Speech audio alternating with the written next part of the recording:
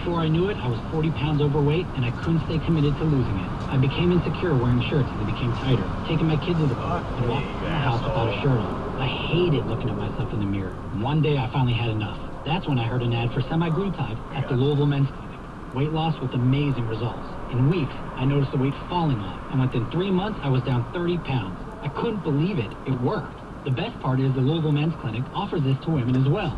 So my wife and I joined together. And now, I'm back to wearing large t-shirts and flexing around the house. Thanks, Louisville Men's Clinic. If you used to feel like me, don't wait. Call them today. Start your weight loss journey at the Louisville Men's Clinic. Call 502-444-4000. 444-4000. Or visit LouisvilleMen'sClinic.com. Lead, inspire, change the world again. Join thousands and find which volunteer opportunity is best for you. Call 1-800-424-8867 today or visit www.getinvolved.gov. This message is brought to you by the Corporation for National and Community Service Administration. What do you mean he's not coming in? This is our busiest time. The mixologist at Claude's Bar is moving to Manhattan. I'm already down 2 bar backs. No one's manning front of me. Now he needs an equally cosmopolitan replacement. How am I going to find a new bartender before New Year's Eve? Indeed can help him hire great people fast. I need Indeed. Indeed you do. Instant Match instantly connects you with quality candidates whose resumes on Indeed match your sponsored job description. Visit Indeed.com/credit and get $75 towards your first sponsored job. Terms and conditions apply. This report is sponsored by Pfizer. It's going to be a chilly day for today with highs in the upper 40s. Overnight lows dip down into the mid-30s.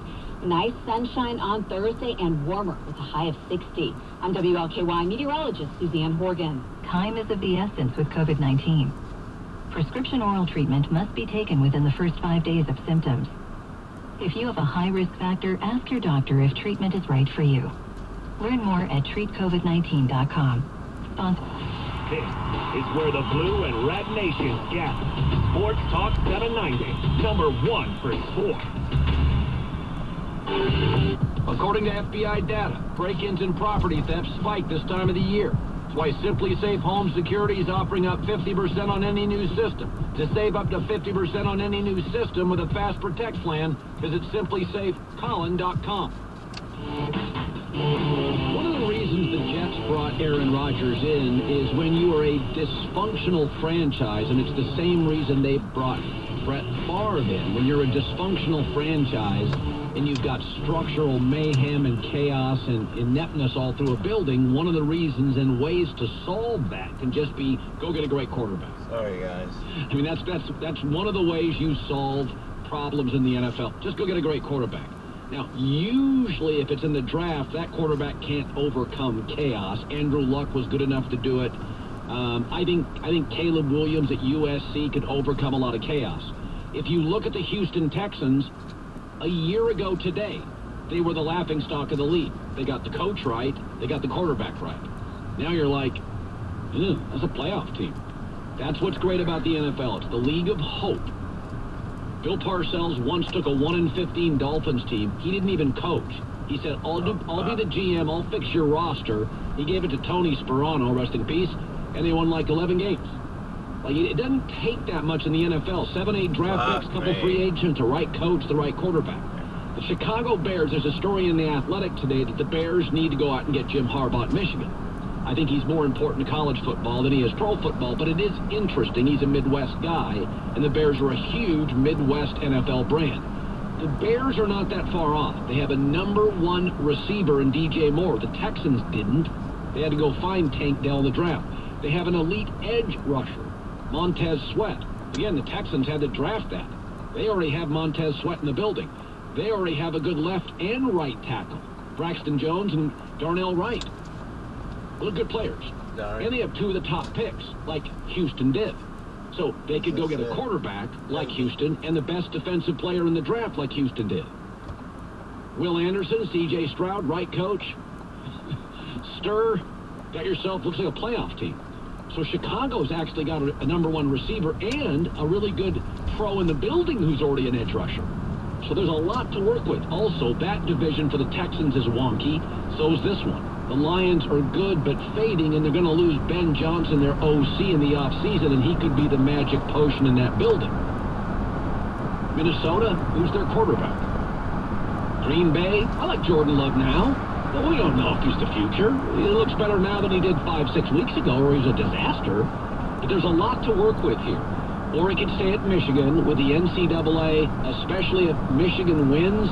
They may be in a very, very bad mood, and Michigan taunting them, winning a national championship. NCAA could come down really punitively.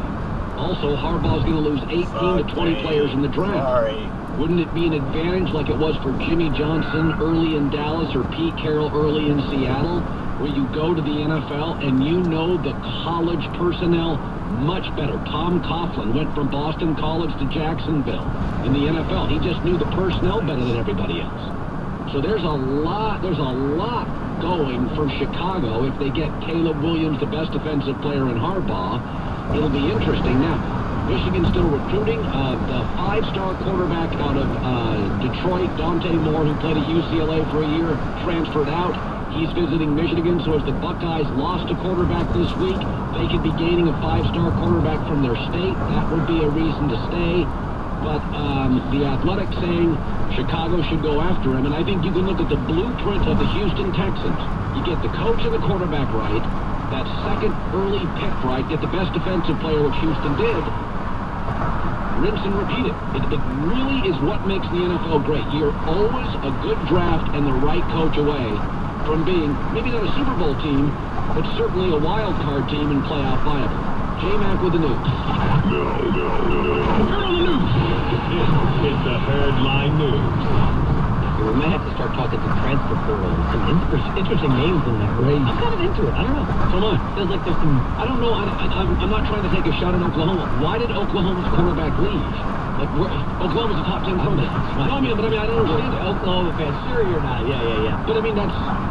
We'll have something on him later in the show. And the coach at Oklahoma's a defensive guy. The coach at Oregon's a defensive guy. It's not like he's going to some wizard offensively. Like, he's not going to Lane Kiffin, or he's not going to, like a Lincoln Riley who has a success record. Or I just don't understand why you would leave Oklahoma to go to Oregon. They're both great programs. Who do you think can offer more NIL money? The Nike program? Oregon.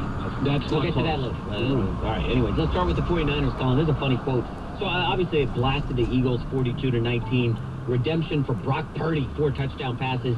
Elevated to an MVP favorite, according to this show. Trent Williams, his mammoth of a left tackle, wasn't surprised by the result. He had a great quote. I had full confidence we would have this type of game from the jump.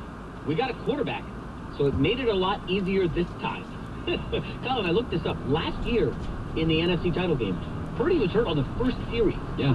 So at some point, we need to just throw that game out. Like, we shouldn't even consider any of it. That's right. And, by the way, meanwhile, it's still 7-7 with like 3 minutes left. I digress. Fair. After Christian McCaffrey scored that touchdown against the Eagles in the NFC Championship, yeah. I think everybody in the building thought, here they come. Yeah, but there was Josh Johnson, who's now working at Outback Steakhouse. Well, and no reason to take shots. Just kidding. That's not a shot. He's old and whatever. Anyways, I just look at the Eagles and the way they